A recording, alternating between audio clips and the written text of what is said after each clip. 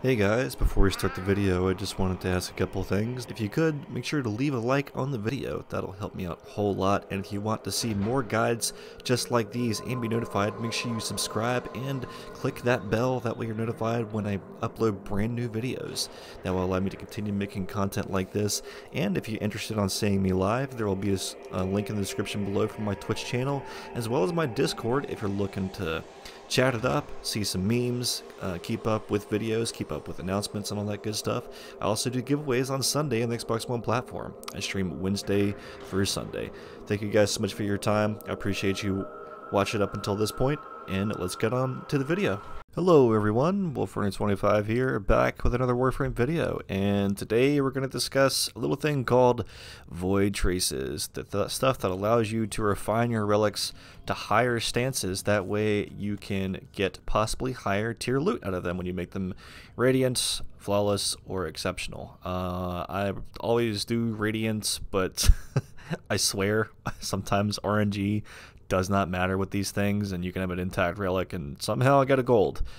I swear it feels like I've gotten more golds out of intact relics than I have out of radiant relics, but besides the point. So pretty much everything in this video is going to be almost nearly the exact same as my ducat farming video, since in order to get void traces you have to do fissures, in order to get ducats you have to do fissures. In order to get relics, I think the new possible way to farm those is the void missions. I'm gonna make that a separate video because I want to stay on point here. I don't want to veer off and try and go into a different tangent. Yeah, void traces. How to quickly earn them. Number 1, get a booster. I hope that doesn't make you click away, but I'm just going to be straight up and legit with you. I have boosters on all the time, but then again, I know you're MR30, of course you can get them. I know. It takes time. Everything in this game takes time, being on a grinding game, but I'll tell you straight up right now, if you can afford to get a resource booster, you're trying to get void traces, get a 30-day one, get a 7-day one, get a 3-day one. Decide on what you want to dedicate your time to. If it's primarily just going to be void traces, depending on your mastery rank. Because the higher your mastery rank is, the more void traces you can accrue. So yeah, I'm just going to show 2 builds that I use to speedrun fissures. Yeah, it's honestly just going to be the exact same as my ducat farming video. I'm sorry if that sounds cheesy to just make it so you should have just included it in that video. I feel like when it comes to the search engine of YouTube, everything kind of deserves its own video, especially when it comes to Warframe, since this game has like a very, very large learning curve. So I'm just going to show the builds off real quick. Do not, please, for the love of God, do not expect your build to be exactly like mine, because it's not going to be. Because I've been playing this game for a long time, and not everybody's build is going to be the exact same, and this build may not even be the biggest meta. It could be Titania, it could be Mirage, it could be Neja. I've always stuck with Saren and Gauze. There's my 2 speedrunning frames, so enough me babbling. I'll shut up now, show the build. This is the build for her. And you're probably looking at her and saying, oh my god! Forma, cuz she's bad, bro. Yeah, I know. It's 2 Emerald Forma. It's primarily for this, for Profit Taker. It's a big ass spooter in Fortuna. But like I said, it doesn't have to be like this. If you got the plat to spend in the market, you know, you can buy some of these mods if you want. Or Arcane Energize. Big spender right there. I've just been doing Eidolons for a long time, been playing for a bit. I'm sorry if I sound like I'm flexing when I say that. It's like, you're a fucking no-life, shut the hell up, dude. Anyhow, yeah, this is the build for Saren. When it comes to weapons, I use primarily AoE weapons, area of effect weapons. Kuva Nucor has always been a highly reliable AoE weapon because the amount of DPS output that it has next to the Larkspur is insane, especially in lower tier fissures. I think currently there's a Meso capture up. I'm actually going to be running Gauze, but when there's like a Corpus Meso or anything base Lith, I usually tend to run Saren, primarily for her miasma ability.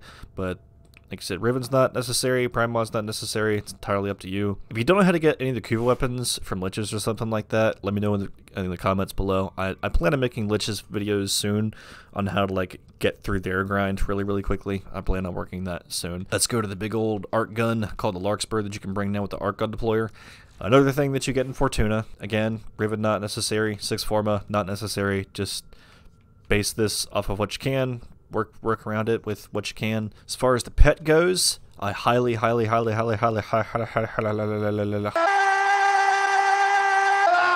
suggest you get a Smeda Cavet. Reason I say Smita is because of its ability called Charm. And sometimes it will charm something called Affinity. It'll be called a Affinity bonus, which gives you double everything. Double credits, double Affinity, double resources. And guess what? If you have a credit, Affinity, and resource booster, plus the proc, it will then become quadruple the amount of stuff that you're getting. It will become quadruple the amount of stuff that you are getting. I can't stress that enough. Smita is still best Kavat. I really wish they reworked some of the other pets, but beggars can't be choosers. And this mod called Tech Enhance, which will increase that buff by another 30 seconds.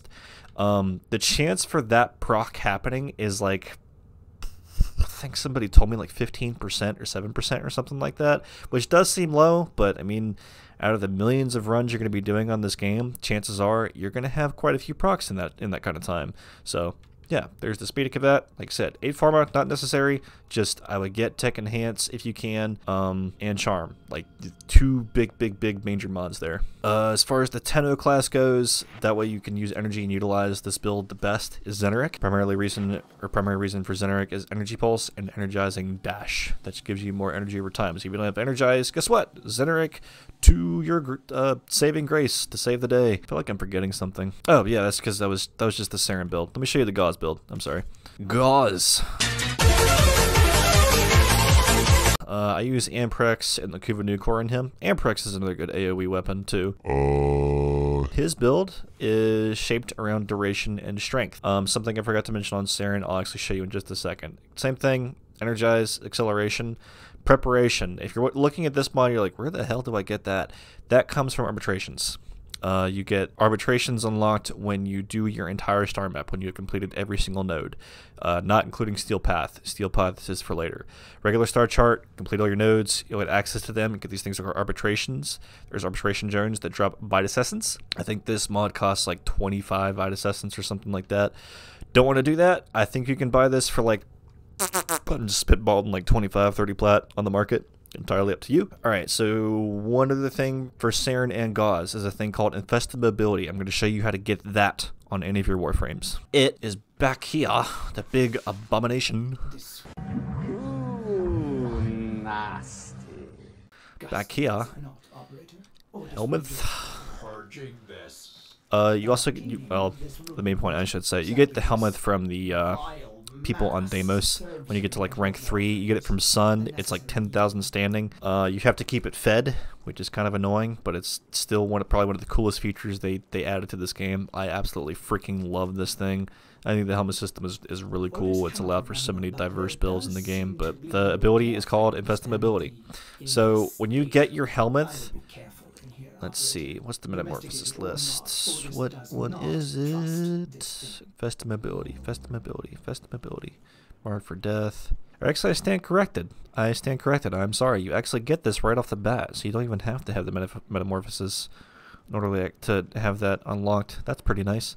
So yeah, you can just get you'll have it right off the bat. You don't have to worry about your Metamorphosis being up high or anything like that. But yeah, I put that on both my Saren and my Gauze for extra speed. I'm actually going to show a quick run with Gauze to show you how fast I do fissures. I think it's Meso. Pretty sure it's a Meso. I always, when I'm farming Void Traces, and I think you should do the same thing too, don't run your Radiance unless you're running in a group. I tend to go solo. If you are a lot faster than the people that you're playing with, including randoms, I would just put it on solo. I run solo a lot, even in fissures, even though sometimes you can get lucky when you run with randoms. There's the chance that they're running a Vaulted Relic and you get an unvaulted piece, or Vaulted Piece. And I still don't like taking that chance because I like buying prime junk all day. I'm kind of one of those trade chat flippers who just flips shit all day. You suck! Semi, kind of not anyway, but I am rambling again. I would have shut up now and gone to the fissure. I just accidentally pet my cat. That's not what I wanted to do, game. Go over here to our fissures, and yep, it was a capture mission on Ceres. Let's get on into it and see how fast we can do it. We're going to bring down our Arc Gun. Arc Gun is not required, okay? I know some people are probably dreading that grind. I know a lot of people that watch my Twitch channel that they dread the open world grind because it's you know, it's a big drag, but when you got boosters it does make it a little bit easier. It's just something else you have to invest time into. So, a capture mission, just make sure you kill everything in front of you, because that usually allows the next group to corrupt. They can drop the reactant.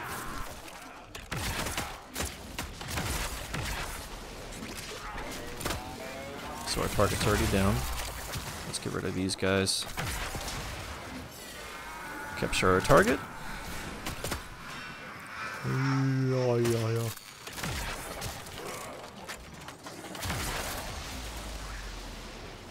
Where'd you spawn? I heard you. There it is.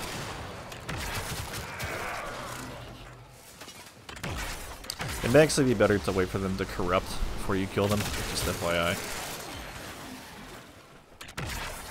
I'm just gonna like jump in the gun here, probably.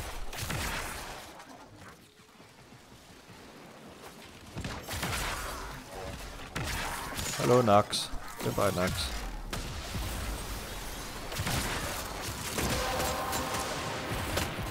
Alright. Relic is unlocked. Let's speed this up. I'm bonking my head on everything. Or taking the wrong route. Cool. Even though I've been playing this game for more than 3,000 hours, I still don't memorize tile sets to a T.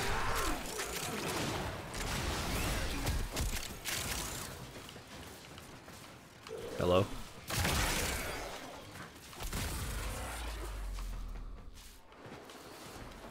Oh my god, too high, too high. Alright, there we go. 2 minutes and 5 seconds. Easy. How many void trace we get? 36. That is also random. Your void trace amount is also completely random, just FYI. Sometimes you'll get 12, sometimes you'll get 24, sometimes you'll get 78. I've seen void traces drop as high as like in the upper 80s with the resource booster. I don't know if it drops any higher than that. I've never seen anything higher than 80s. But yeah, that's all I can offer is just a quick example for that. Again, I'm on the Xbox One platform. I stream Wednesday through Sunday. Sunday? What the fuck? Wednesday through Sunday. Jesus. I'm on the Xbox One platform. Every single Sunday is giveaway days. I'm not a Twitch partner, or a Warframe partner, so I can't do like cross-platform giveaways. So it's not possible. I do apologize for that. I'm trying to get there. So if you want to toss me a follow, go down in that description, click that link, toss me a follow if you don't mind. I would really appreciate it. If you have any comments or questions, just let me know in the comments section below. And remember, everybody, strive proudly and howl loudly. Good night, guys.